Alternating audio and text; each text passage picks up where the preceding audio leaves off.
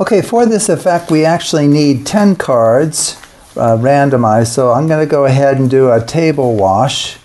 And we're just going to mix up these cards to a great degree. Okay, sorry they're going under the paper there.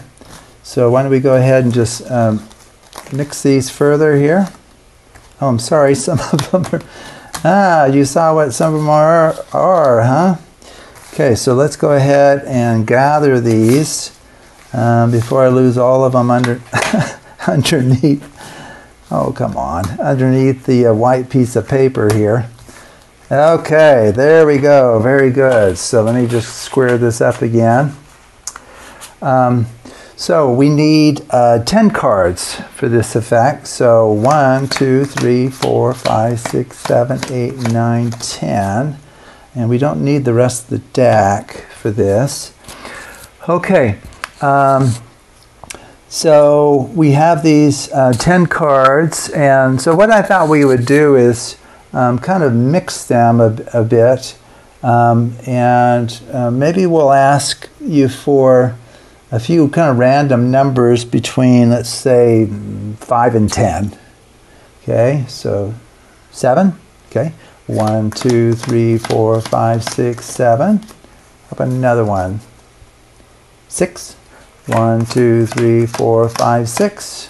Okay, let's try a different kind of mixing. I'm going to deal them out into piles until you tell me to stop, and you'll determine the stopping point. Now you have to believe that I was going to say stop at random places, okay? So maybe I start dealing them out and you say stop, okay, stop, very good, stop, okay?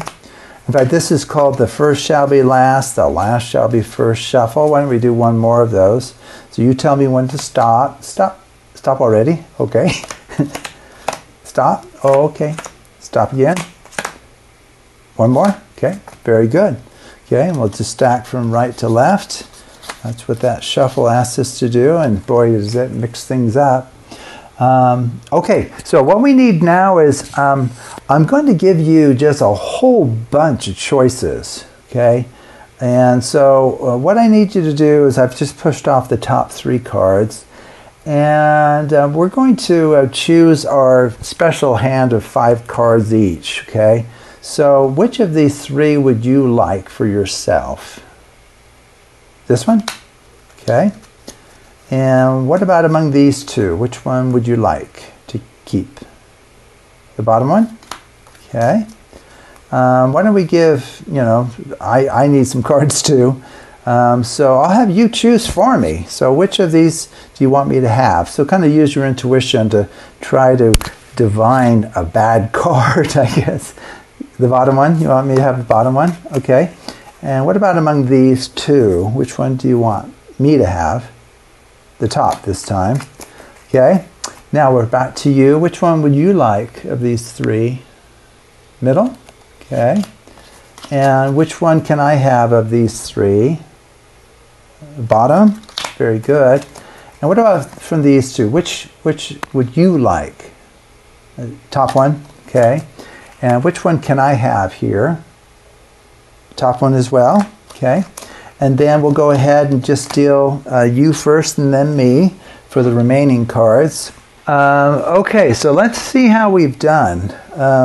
So boy, we grabbed a bunch of 10 random cards from the deck, and then from there I mixed it according to decisions made by you. I had to choose a couple of numbers. We dealt out those cards, and then we did this first shall be last, last shall be first. In fact, I think we did 2 of those. Boy, those cards are really being scrambled. And then I gave you I think it's 8. If you count them, it's 8. I think it's 8 free choices for which card you get and which card I get. In fact, in the end, I did not freely choose any card for either you or me, okay? So you chose everything. So let's see, how did you do? How did you do? Ooh, whoa, you did well. You did well, my apprentice. Isn't that a full house? Yep, You did well. Well, what did you choose for me? A whole bunch of nothing? King's okay. Ooh, that's nice. It'd be nice to have a pair. Okay. Wait a second. No way. You gave me a royal flush? The first question is, how did you do that? And the second question is, why would you do that? Your full house is a very good hand. But then you end up giving me an unbeatable hand.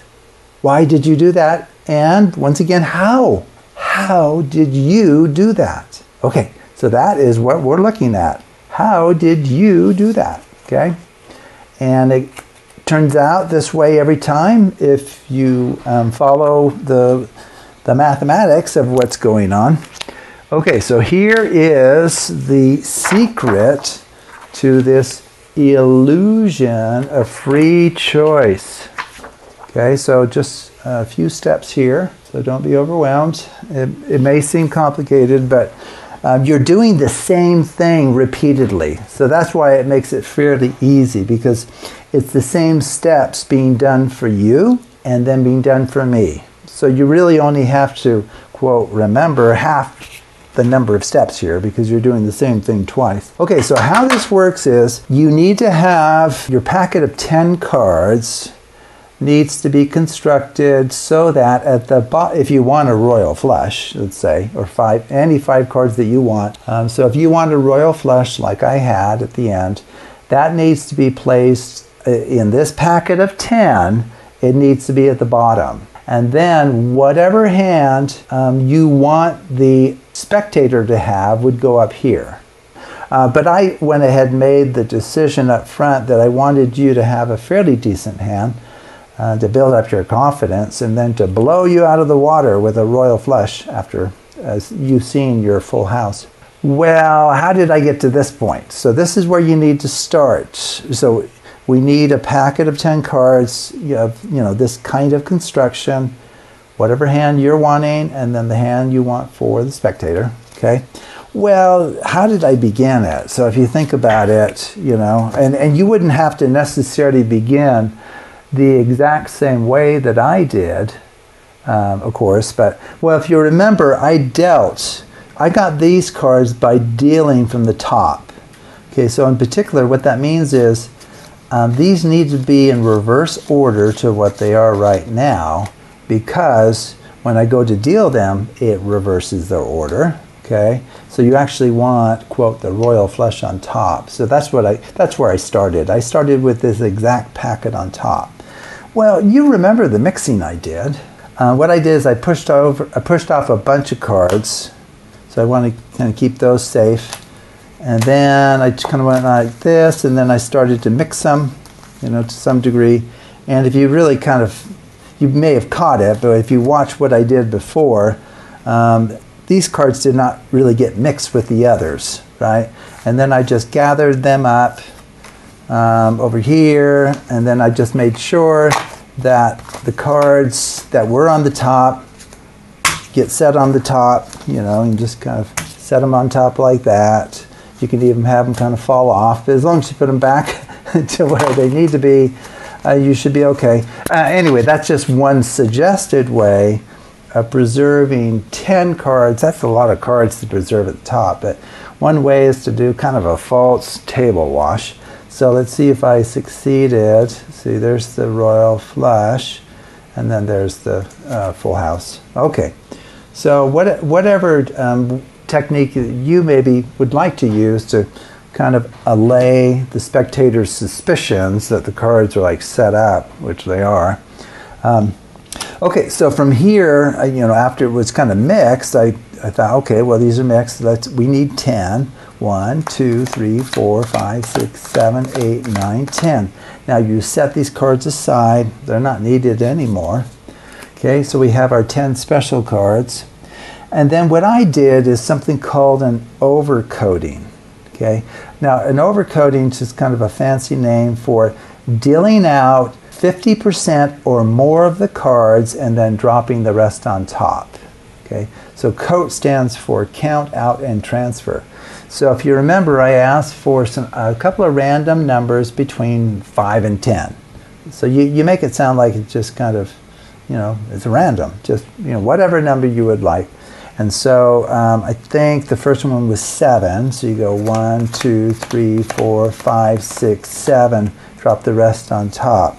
Well, this idea of overcoding, what it's going to do, and you can see that it's doing it, is if I have kind of a block, if I have the cards split into, here it's 5 for my royal flush, I want to keep those together. I don't care about the order of them within the 5, and I want to keep these 5 together.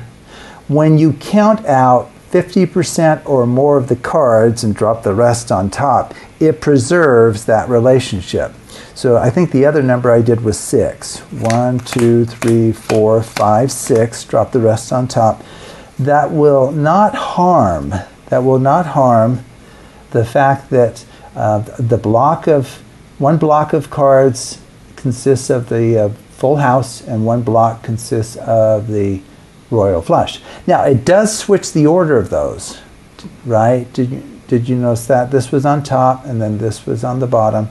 But if you do it twice, it switches it back to where you had it, right? Because we do need the special cards at the bottom, right? And that's where they started. And then I did this counting out of 7 cards, it switches the halves. Counting out of 6 cards, it switches them back to where they were. Okay, so anyway, that is a way to kind of supposedly mix the cards, because it does mix the cards, but it doesn't destroy the portions of this packet that we want to stay in a certain block. And then what I did here was I pushed off 3 cards. Well, just think about this. In fact, why don't we go ahead, we'll do all of this face up. That's probably a good idea. We're going to go ahead and just do it all face up, okay? So remember, the top cards are your full house. Okay, so what I did was, so imagine these face down, but I offered you these cards. Well, it doesn't really matter which one you choose because it's one of the cards in the full house. So maybe you choose that one. And then I put these on the bottom. And then, if you remember, I offered you 2. It's the rest of the 5 cards, right, that make up your full house. And maybe you choose that one. I put the other one on the bottom. And then I said, okay, well, you have 2 cards. Maybe I should, get 2 cards as well. We'll use the same little system. So which card would you like me to have? And you maybe choose the middle one. That's fine. Put the rest on the bottom. And then of these 2 cards, which one am I allowed to have? And maybe you choose the top one and the other one goes on the bottom. And then if you remember, so what we've done so far, let me just kind of show you here.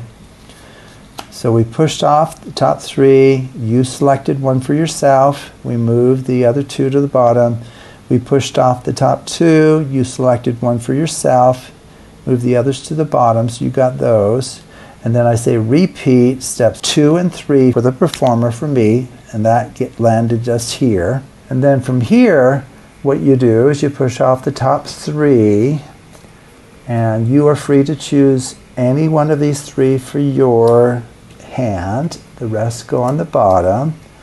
And then repeat that for me now, or we repeat that process where you choose one of these to go in my hand. Maybe you choose that one. Okay, and now we're down here. Among these 2, which one would you like to have added to your hand? Maybe that one. And then we repeat that for me. Which of these 2 am I allowed to have for mine? And then I put that on the bottom. And then all I did was the most natural thing possible.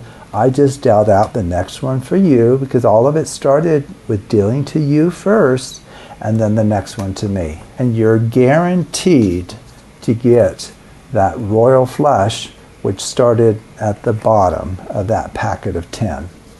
Okay, isn't that amazing, actually? Despite, now once again, I didn't count, I think it's 8 free choices that the spectator's given, and I'm given none, actually.